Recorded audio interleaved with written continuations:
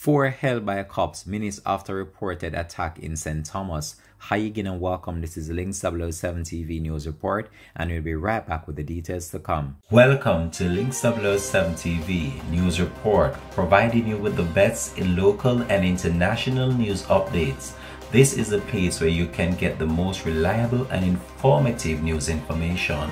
Links 007 TV News Report. Welcome back and thanks for joining us. This is Links 007 TV News Report.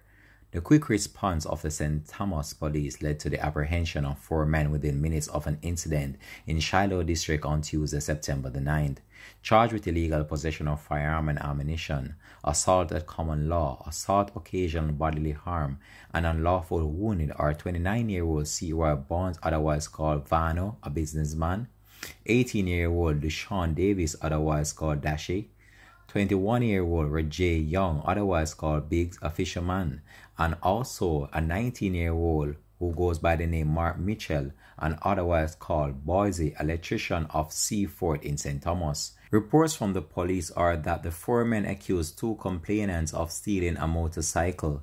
The complainants denied knowing the whereabouts of the motorcycle that was reported stolen.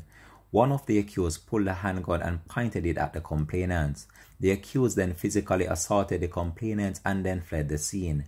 Within minutes, the St. Thomas police team intercepted a motor vehicle with the 4 occupants. The 4 men were subsequently charged following an interview. Their court date is to be finalized. This has been Links 007 TV News Report. Thanks for watching.